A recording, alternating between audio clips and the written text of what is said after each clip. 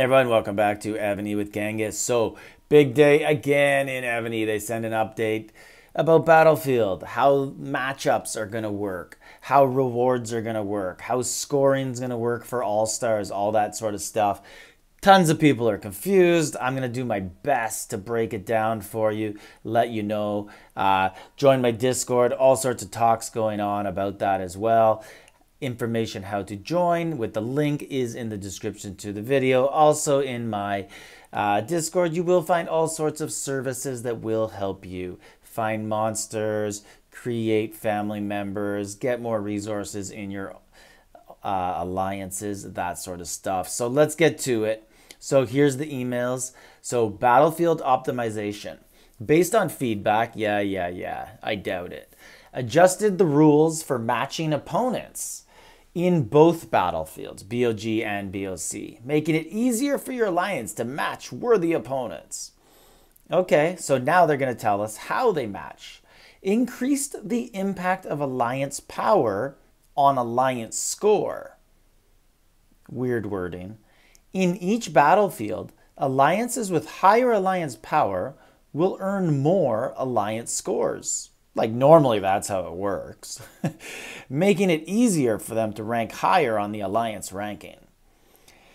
Yeah, that's just, no one understands this. So half the people in my Discord seem to think this is just poor wording, and they're saying impact of alliance power on alliance score like there's a score created when you sign up for Battlefield. Like, you know, your alliance has a score of 300 and that alliance has a score of 295, so we're going to match you. And then some people seem to think, no, this actually has to do with the alliance score at the end of Battlefield. Alliances with higher alliance power will earn more alliance scores. Like, does that mean when you're at the end of Battlefield, if like, you know, you have a leftover 25 billion still alive versus the other team that is down to 1.2 billion, there's going to be some ratio where they multiply at the end for scores? This just doesn't make sense. Like, Evony needs to come clean on this one and answer. They need a Q&A for this email. This is stupid wording. Enhance the, so I'm just going to call that inconclusive, not really sure what they're talking about. Enhance the advantages for the winning side. After the battlefield ends, the personal scores of all members of the winning alliance for that round will be fully counted. So in the past, you used to lose points based on were some of your points for reinforcing buildings or teammates, that sort of stuff. Now they're all going to count. If you end Battlefield with 25,000 points, you got it. However, if you lose Battlefield, you're only going to get 60% of your points. So if you end Battlefield with 10,000 points, but you lost, you now have 6,000 points in the standings. That's going to hurt mid-tier players, I believe, when trying to qualify for All-Stars if you're on a losing team. I think it's also going to put a real damper on point trading.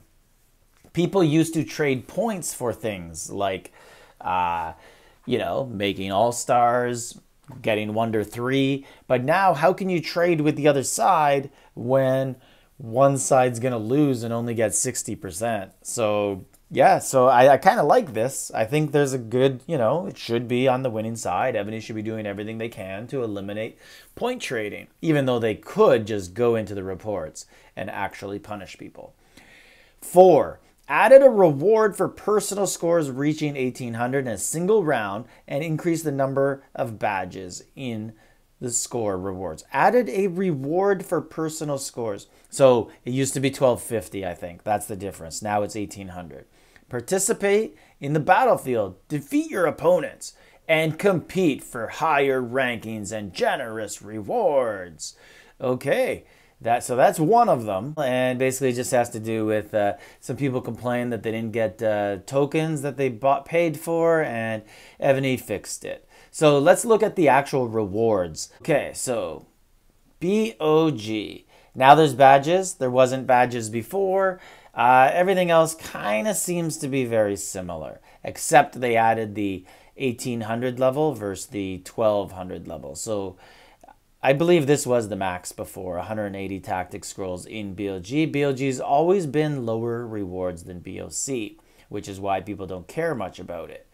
And BOC rewards. So badges, 620. That's really good for, winning. 500 for losing. And then we got, not much else has changed. 350 tactic scrolls. Yeah, it used to be 300. And 280. 240 if you lose. So pretty good rewards. The tactic scrolls, like I said in yesterday's video, 350. Okay, maybe you can do one minor upgrade in the military academy with that. Really not a large amount, but it's something. I think these rewards should actually be larger. I go into the rules for All-Stars. Qualifying rules, does it say players who rank the top 400?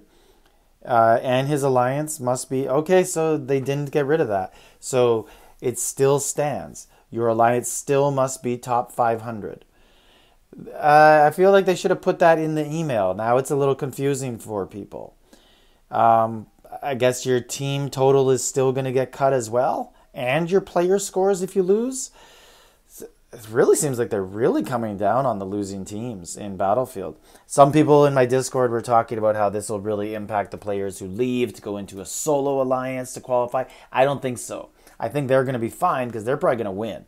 If you're 20B, you go into a solo alliance, you're probably just playing like new players who are like 1 billion, 700 million, 1.2 billion. You're just going to crush them. But it's really going to hurt those second-tier players on teams that lose often, who try and make All-Stars. So anyways, let me know your thoughts on the new format that they're doing for qualifying and all that sort of stuff. And let me know how you interpret this one rule. I really, really don't know how to interpret number 2. Increased the impact of alliance power on alliance score. So you're just getting points for having power? I really just don't understand this. So let me know your thoughts on that one. Like, subscribe, leave a comment.